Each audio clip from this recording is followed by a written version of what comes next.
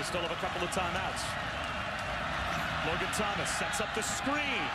A broken tackle for Trey Edmunds. Inside the 5, at the goal line. He's in for the touchdown. With 2:54 to go, Virginia Tech strikes quickly, and it's a one-possession game again.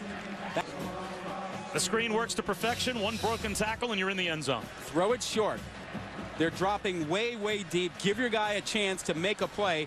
Edmunds does that, and once he blew past the first tackle, he had a real good chance to get into the end zone. And he had a head of steam, and he splits guys at the end to get into the end zone.